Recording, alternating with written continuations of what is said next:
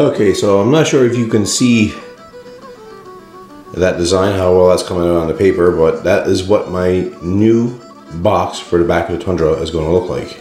Should be 20 inches high. Actually, just a touch higher than that, because I'm going to put a piece of 2x2 underneath the box to support it on either side. So you can see I got it all marked out here.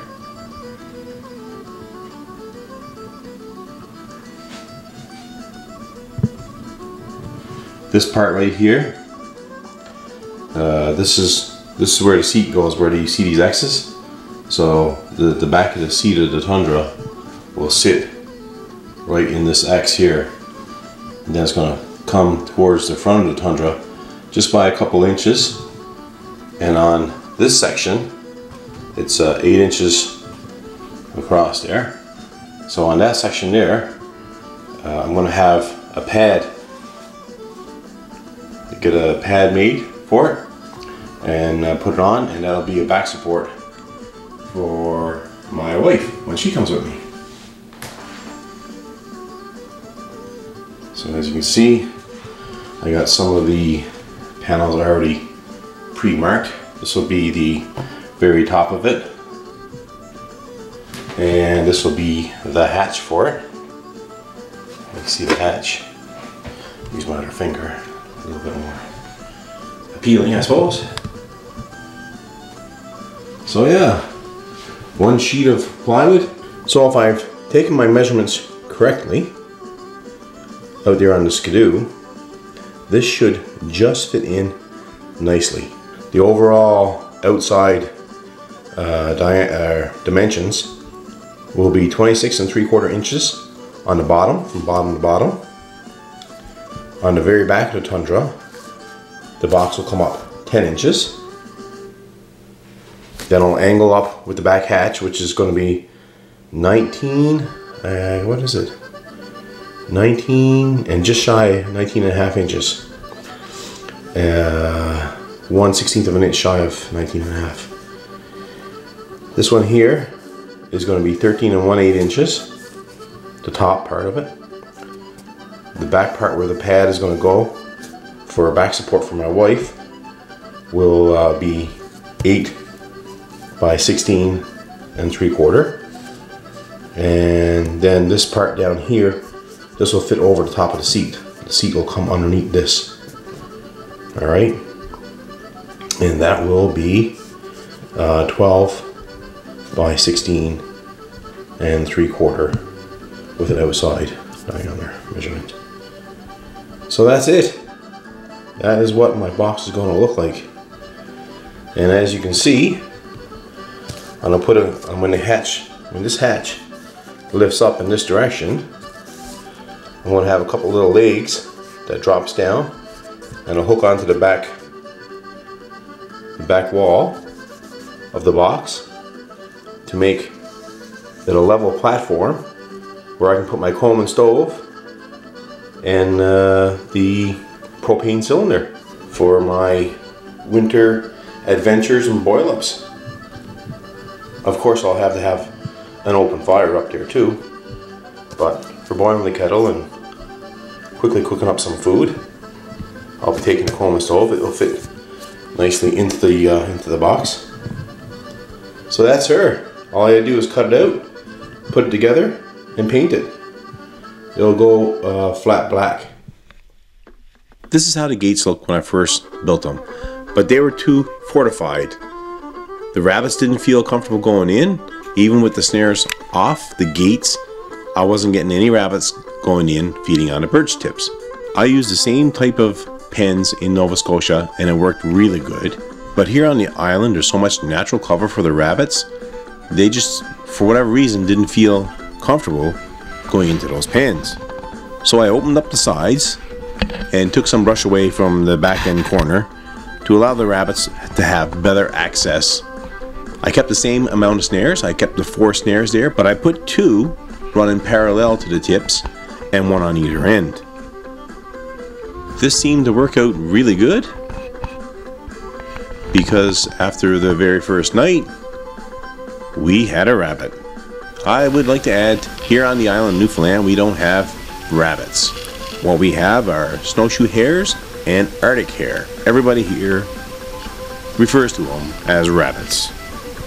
I just need to get this rabbit untied so I can get him out of the snare and then rework the snare and reset it.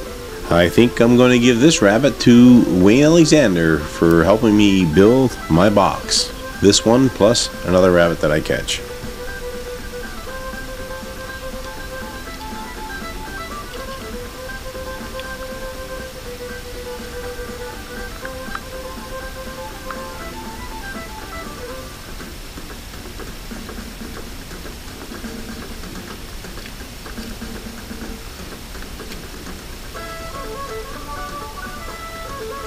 I'm just working the snare now and loading the snare, putting a couple little bends in, a couple of key bends to really help that loaded snare close quickly.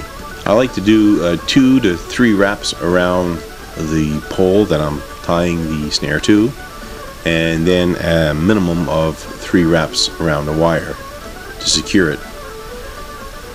And then I just put a couple of guide sticks in, making sure that the snare is dead center between the 2 guide sticks. And of course, anybody who's ever seen any of my videos and my snaring videos, I always got to have my little chin lifter in there, and I like to put the chin lifter approximately halfway between the bottom of the snare and the ground, or the snow in this case. Yeah, I really need to get that box built. This Rubbermaid container is working good, however, it's not what I want on the back of my Tundra. Here you can hear the rattling of the cheap GorillaPod mount that I was using.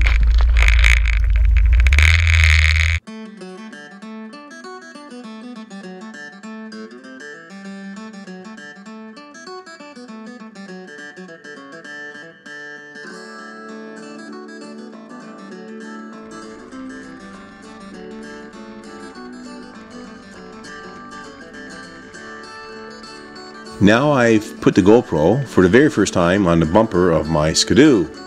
I really like this angle, however it makes it seem like I'm going a lot faster than what I really am. But for whatever reason, it really seems nice and smooth.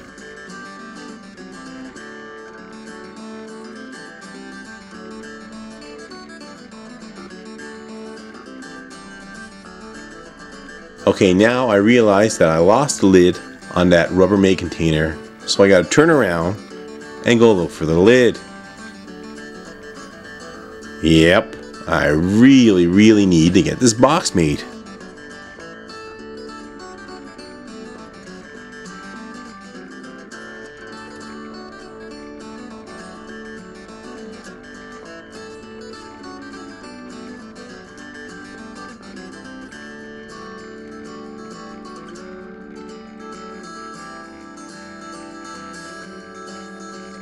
Okay, we're coming up to the lid there now. And now I'm back to the spot where I turned around to go find my lid. And in the short time it took me to go back and find my lid, the weather started getting bad. I'd like to take this time to give a big shout out to Mink Trapping Paddy. He's a trapper over in Ireland. And if you guys haven't checked out his channel, you should check him out. That's Mink Trapping Paddy, and I'll put a link to his channel in the description below. Alright, down here with Wayne. No. You know him from the rabbit snare videos. And we're going to start putting the box together. Very slow box. Wayne's got the setup here. Fire going over there. Nice and warm. Perfect. What do you think, Wayne? Oh, she's looking pretty good there, Charlie. Looking pretty good. Now, hopefully your measurements are correct. We put it all together. We're going to go up and give it a try, but we decided to keep it going with the build. We feel confident enough that it's going to fit. And if it doesn't, well, boy, will I be crying. Well, I'll have to exchange. That's going to be a nice design, because this part here, when I get the board across this one, I'm going to get a pad made up for Karen for her back. Backwards. And the screw seat will go in underneath this. Okay, Charlie, what's next on our agenda? I guess we gotta do the M1 first, eh? Yep. Right on, we'll do it. You got her, finally got her done. That's all you need is a good paint job now. And she should be ready to go. And get the hinges. And get the hinges, yes, some good hinges. And paint her up. Thank you so much, Wayne, for all your help. That's No problem, boy. We left a little bit of a overhang down here. I don't know if you guys can see it, for lifting up the box, that's all. Instead of putting hardware onto it. Keep her streamlined as I can.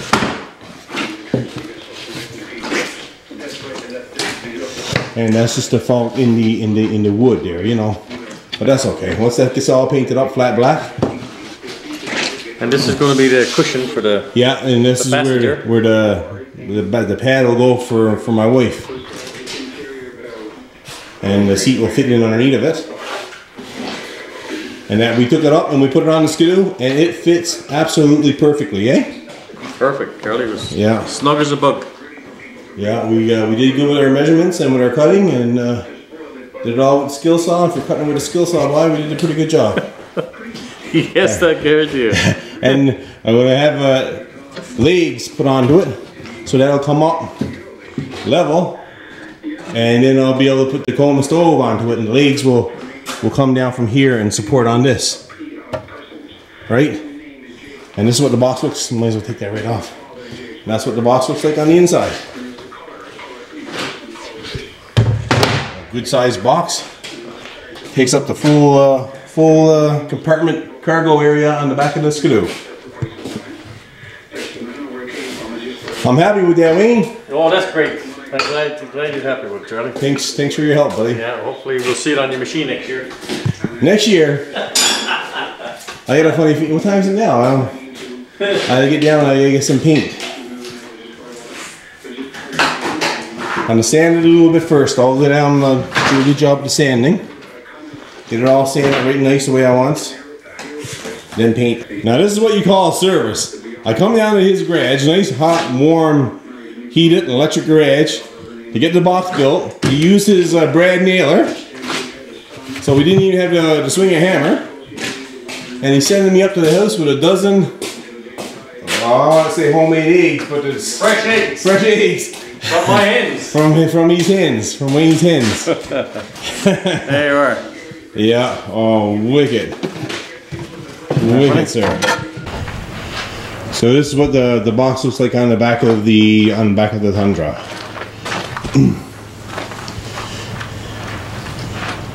It fits absolutely perfectly.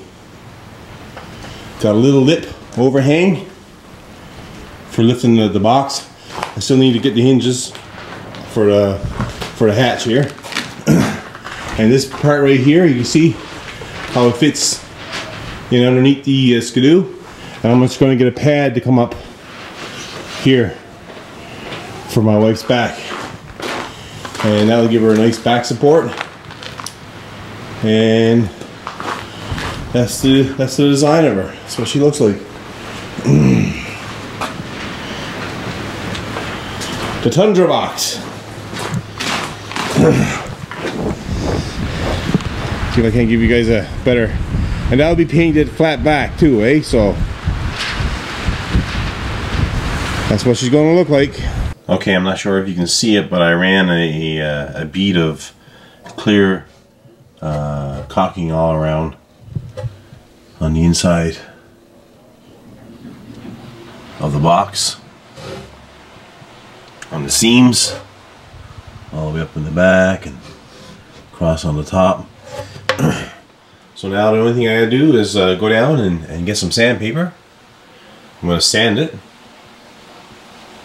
and when the sanding is done, I'm going to start painting. And I am going to paint the inside of the box. I was going to paint it a lighter color, but I don't really know if I need to. I'll just paint it black, I suppose. Buy one can and do everything with it. I'm liking the new box. I think it's really going to serve me well in the years to come. I guess On the next video, you'll see me load up that box with the propane stove and some grub and go out on a tundra adventure. Maybe even put some ice fishing poles in and maybe do a little bit of ice fishing. So here's the new box. I got a couple of little latches that holds down the end of the hatch, and that works really well to keep everything secure. So this is what the new box looks like.